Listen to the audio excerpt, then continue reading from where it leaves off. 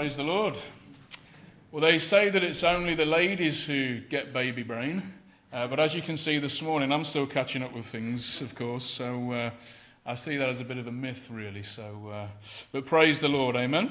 And so let's have a look at this topic of leaving it all behind from 1 Kings and this story of Elijah and Elisha. So I'm sure that you know, but the Bible, both in the Old and the New Testament, is littered with themes of transition in the lives of people and nations and situations and relationships. And so we often see, don't we, in the Bible, people being called from one place to another, being called from somewhere to somewhere else, or letting go of something to take up something else. The Bible prophets on several occasions speak of the Lord God doing a new thing. Jesus talks about his ministry as new wine, going from what was the old into the new of what Jesus has for us. We hear of old and new covenants, the old for the new, death to life, old life in exchange for new life. Amen? We can see that throughout the Bible. It is littered. And so on the screen there's going to be a picture of a friend of mine. I want you to just take that image in. His name is Stuart. He's currently with us at Central Baptist Church. And this picture here is actually from his prison ID card. So I don't know whether you know this, but when you go into prison, you're given an ID card. It's got your face on it, it's got all your details on it, and you have to carry it around with you. And nowadays, he keeps this in his wallet as a reminder of where he's come from and where he is now in the Lord Jesus Christ. And so you're going to see him now on his wedding day about a year ago. And so can you see the difference, that transition from the old into the new, because Stuart has chosen to give his life to the Lord Jesus Christ. He was if we go back to the previous picture, I'll just explain a little bit about why he looks the way that he does there. So he was a thief, he was a heroin addict, he was a crack addict, he was every addict under the sun addict, and doing lots of wrong things in society. Yet when he meets the Lord Jesus Christ in a Christian rehabilitation centre, he goes on to the next photo to look like this. He gets baptized, he meets someone, he gets married. This is all just about a year ago. And so praise the Lord for his particular transition. And may we pray that we see many more people transitioning in such ways. Amen?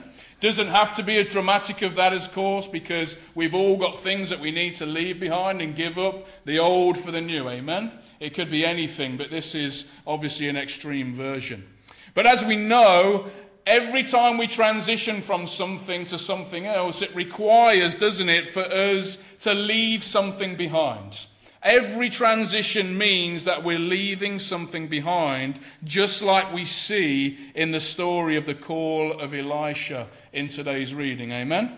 And so if we're looking for some context to why Elijah is passing on something to Elisha, this position as prophet of the Lord, we might look at 1 Kings chapter 19 and verse 14. Rather than looking around the Bible, let's just look at verse 14. Good context of what is going on here.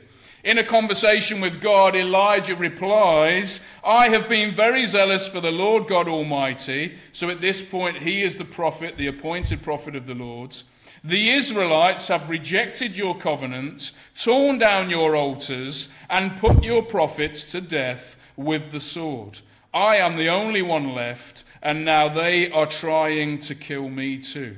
And so we can get some context there, can't we? That the nation of Israel, the people of God, those who are supposed to represent him in this world, are in a bit of chaos. They're not in allegiance with the Lord. They're not doing what they're supposed to do. They haven't been listening to Elijah, the prophet of the Lord. And that is what Elijah was. He was a prophet. And the quickest understanding I can give you of that this morning is that he was a person who the Lord God spoke through to his people Israel at the time in a particular point in time. Elijah's name means "my God is Jehovah," and that is what we've just called our newborn son, because I pray that his God would be Jehovah, amen, the one true living God of the Bible. And this name, "my God is Jehovah," certainly shows up in Elijah's life and ministry. His life was marked by service and obedience to God, confidence in God, attentiveness and receptivity to God's voice, and speaking out what he heard from the Lord God.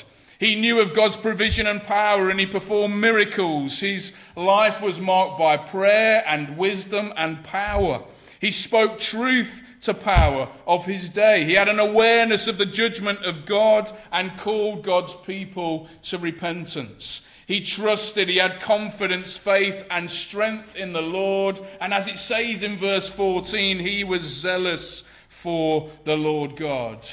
And that whole front of that passage of 19, his mountaintop experience with the Lord, shows us that he knew and experienced the presence of God. Amen? His life was marked by all of those things. I wonder if we want our lives to be marked by the same kind of things. That wouldn't be too bad, would it, if we could say that our lives were marked by the same things as Elijah.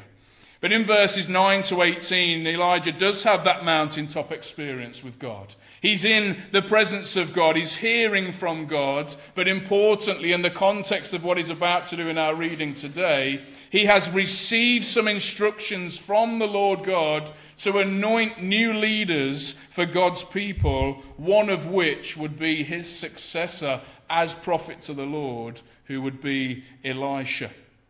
And so we read, don't we, in verse 19, if you have your Bibles there in front of you, or it may come up on the screen. Verse 19, so Elijah went from there and found Elisha, son of Shaphat. He was ploughing with 12 yoke of oxen, and he himself was driving the 12 pair.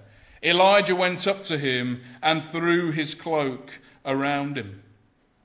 And so in this moment, Elisha is chosen by the Lord God to succeed Elijah as the Lord God's prophet.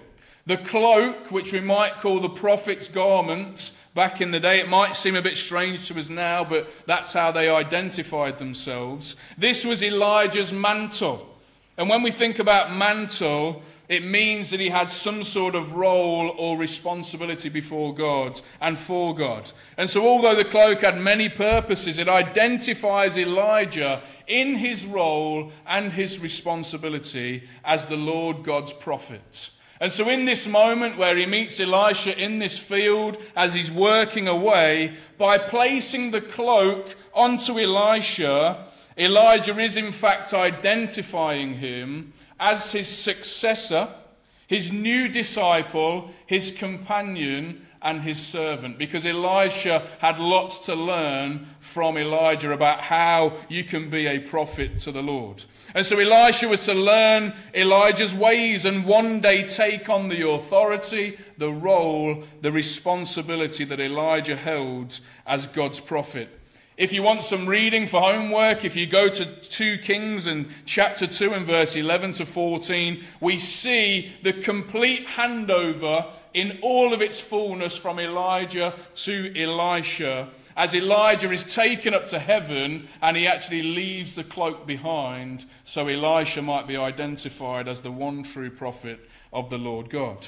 And so effectively, just as Jesus regularly invited people to come, follow me, we know that, don't we, that Jesus invites us to come and follow him. Just as Jesus says those words, effectively this is what Elijah is doing with Elisha as he hands over this cloak. But here's the interesting thing, particularly for us simple and ordinary people today, amen? The interesting thing here is that Elisha was a seemingly simple and ordinary man, yet he had been chosen to be the prophet of the Lord. He had a pretty cool name, a pretty strong and powerful name, because his name meant God is salvation. And that would really be the outworking of his ministry, wouldn't it? But actually he was a seemingly simple and ordinary man. He was a farmer. He was a grafter, as we might say in Leicester. Do we all know that word? We know what it means to be a grafter. It means that we work hard and faithfully at our jobs. Yet clearly he was a faithful man of God. Have a look at verse 18 just before this reading, because it talks about a faithful remnant of the Israelite people. But there were just 7,000 people who are mentioned in chapter 18. But we imagine that because Elisha has been chosen, he is included in that faithful remnant. And so the Lord God calls and uses ordinary people, doesn't he? I would say that me and Stephen are particularly ordinary, would you say? There's nothing overly special about us. He says he's lifted the FA Cup, but there we go. Maybe that makes him special, I don't know. But we all are, aren't we, in a way? We're all seemingly simple and ordinary people, yet it is people like us who the Lord God chooses to use to fulfill his extraordinary purposes and plans. Amen? All throughout the Bible, he chooses people who are seemingly simple and ordinary, but he makes them into kings and rulers of countries and people who can perform miracles and so on and so forth. We see this all the way through. And so one thing I want to say to you this morning before we get back into that main theme of Leave It All Behind is let us take confidence in the fact that God wants to use us as ordinary people. Amen? We can all have an impact for the Lord Jesus Christ. And so as we think about the transition for both Elijah and Elisha, we begin to see exactly what we explored at the beginning of this sermon today. In that the transition requires both of them to leave it all behind. Can we say that together? Leave it all behind. I wonder if we can see that as Elijah begins the process of leaving behind his role as prophet as he comes to call Elisha as his disciple and take him away for training. Elisha leaves behind everything that he knows.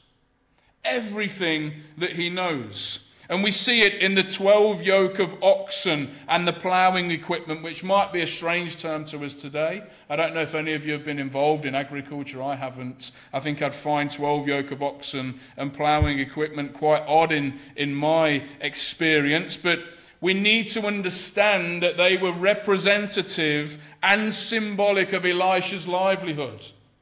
So whatever it is that you do for a living, or whatever it is that you did do for a living, imagine taking that identifies your livelihood.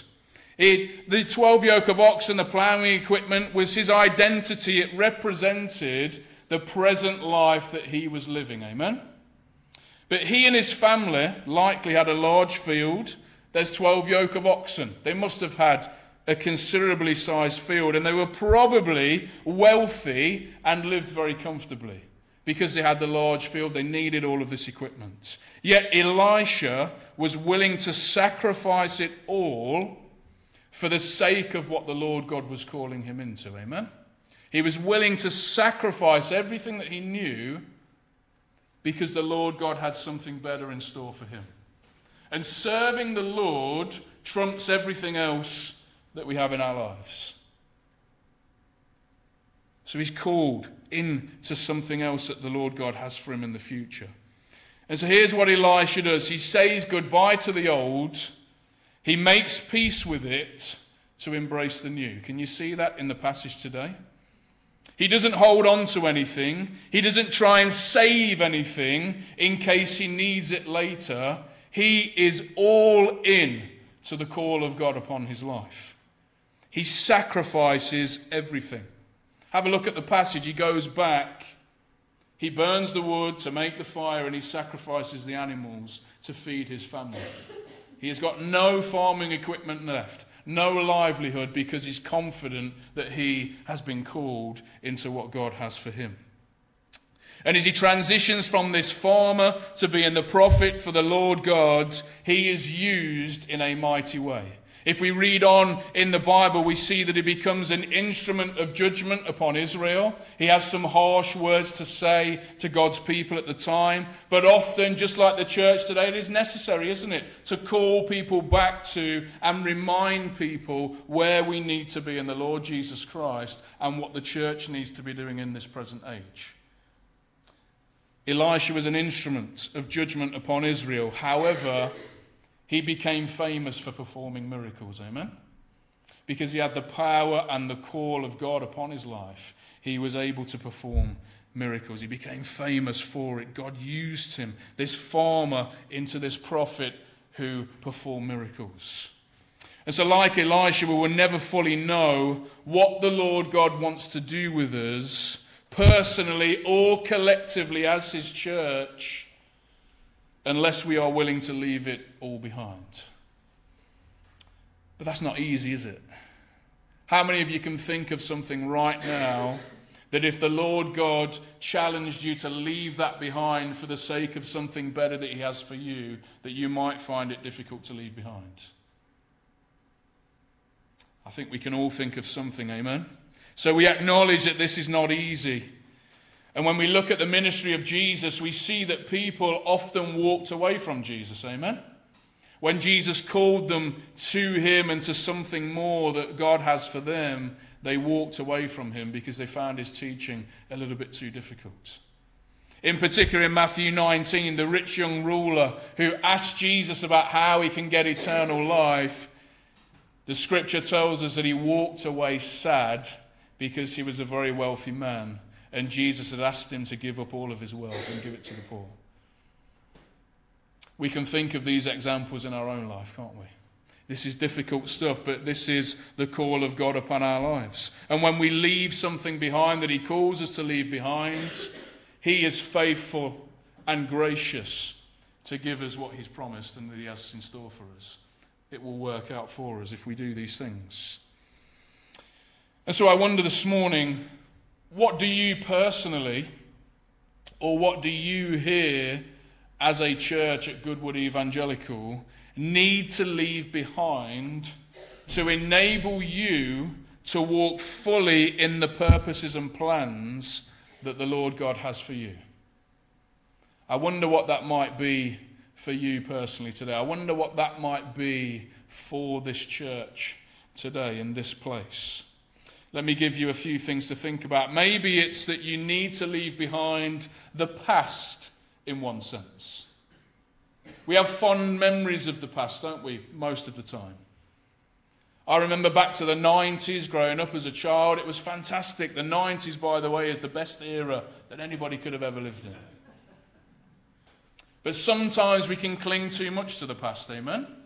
And it can hinder what we're trying to do in the present. And so maybe it's the past. We like that term, don't we, of the good old days. The good old days. Do you remember the good old days when it used to be like this and it used to be like that? Well, we're not there anymore. We're here in the present day, amen? God has done things then with you. He wants to do new things with you now. In Ecclesiastes chapter 7 and verse 10, it says, "Do not say, 'Why were the old days better than these?' For it is not wise to ask such questions." In other words, don't focus on what has been, but focus on the present and where God wants to take you as a follower of Christ and as a church here at Goodwood. Maybe you're here today and you're not yet a follower of Christ. Well, he is calling you to follow him. The invitation is open to every person. Maybe that is something for you to leave behind and to follow him this morning. Perhaps it's a way of doing something. We can become set in our ways, amen? We can all openly admit that, I'm sure.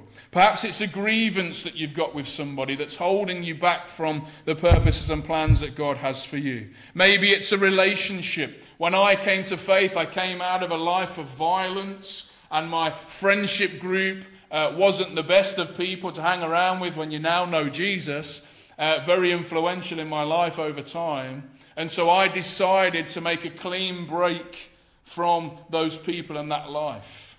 Sometimes we have to do these things to fully know the purposes and plans that God has for you. Perhaps it's a job. Perhaps it's a position. Perhaps it's an addiction or a sin that you're entrenched in that you don't know how to get out of, and you're repeating it and repeating it and repeating it. Well, there's grace in the Lord Jesus Christ for you this morning. Maybe it's your home or even a country that God is calling you to or from, or something like that. He often does these things, doesn't he? Maybe it's a way of thinking in your life or in this church that you need to leave behind to fully walk into the purposes and plans that the Lord God has for you. Or perhaps like Elijah, it is a position, a role, or a responsibility within the church here, or even somewhere else. You know, we have to have the wisdom, discernment, and humility to pass the baton on where necessary, amen? Let us not overstay our welcome, as they say. if God is calling us to somewhere else, to do something else, to be something else. He will give you the grace to do it, amen? And so let us rely on that. And so just coming to the end now. So whilst we appreciate, don't we, and we're thankful for the examples of what we see in the life of Elijah and Elisha this morning in this passage about leaving it all behind, our ultimate example of that is, of course, the Lord Jesus Christ himself, amen? We don't get a better example of somebody leaving it all behind to outwork the purposes and plans of God than we do with the Lord Jesus Christ himself. Let us read these couple of verses together from the screen. So John 6:38, let us read together. For I have come down from heaven not to do my will, but to do the will of him who sent me. Philippians 2 and verses 6-8, let us read together. Who, being in very nature God, did not consider equality with God something to be used to his own advantage. Rather, he made himself nothing by taking the very nature of a servant, being made in human likeness, and being found in appearance as a man, he humbled himself by becoming obedient to death, even death on a cross. There's more verses that we could draw on, isn't there, about what the Lord Jesus Christ left behind and what he gave up. John 6:38, he came down from heaven. He left heaven to come to the mess of earth, to sort it all out effectively, to deal with the mess, amen? As we have rebelled against the Lord God as humanity, as we have rejected his ways, and we can see that in society today, how his ways are rejected and the consequences of that. The Lord Jesus Christ left his place in heaven to come and sort out that mess, amen? The way that he does it, as it tells us in Philippians 2:6-8, is that what he left behind is the fact that he gave up his very life so that you could take up new life in Christ, in him with God, amen? There is no greater example than the Lord Jesus Christ, who left it all behind and gave things up to walk fully in the purposes and plans of God. And so just as we draw to a close, I want to offer you maybe 30 seconds to a minute just to perhaps bow your heads and just begin to reflect on what's been said this morning. And what I want to encourage you to do in the next 30 seconds to a minute is just to identify something in your life or in the life of this church, in your opinion, because that would all need discussion with the leadership, amen, that you feel that you need to leave behind. Maybe it's something that the Lord God has been prompting you about for some time now, and you've kind of said, no, not yet, no, not yet, no, not yet. Well, perhaps today is the day that you leave it all behind. And you make a concerted decision and effort to leave it all behind. And we seek in prayer together this morning his empowerment, enabling and equipping to help you to do that by his grace. Amen? And so just begin to think of something. Identify something that you need to leave behind, or something in the life of this church. And then I'm going to pray, and Stephen's going to come and introduce the final song.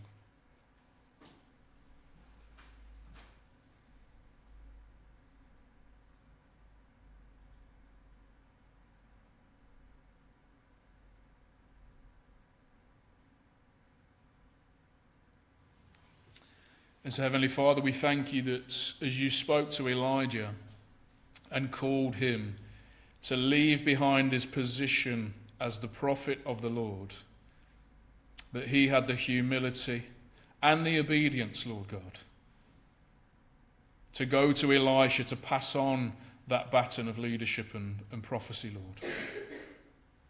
We thank you, Lord, that Elisha had the humility and the obedience, Lord God, to leave behind his life as a farmer and a grafter, Lord God, everything that he knew, his whole livelihood, to take up the call of God that was upon his life.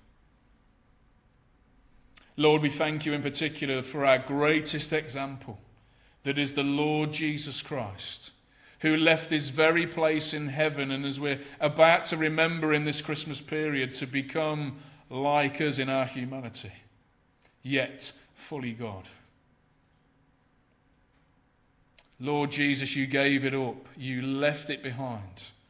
And in your humanity, you gave up your very life. You were nailed to a cross for our sake, that we might, through the cross, come to the Lord God for a new relationship with him, reconciliation and new life. And so, Lord, we hold you as our greatest example this morning, Jesus. And as we come before you now, we each present those things that we have thought about this morning, about what we need to leave behind, Lord God. Many examples have been given in this sermon, but Lord, there is more that I guess you are resonating with people at this time. And so, Lord, I ask right now for every person that by your grace, by everything that you have done in Christ, that you would enable, equip, empower, and encourage every single person here to leave behind that very thing that has been identified this morning. And so, Lord, for the attitudes that need to be left behind, we say, be gone in the name of Jesus. For old life and coming into life with Christ, we say, old life be gone and new life come. For everything, Lord, may that be left behind. And Lord, may you begin to reveal right here and right now the new thing that you have for the people of this place today. For we ask of all of these things. In Jesus' name we pray. Amen. Amen. I think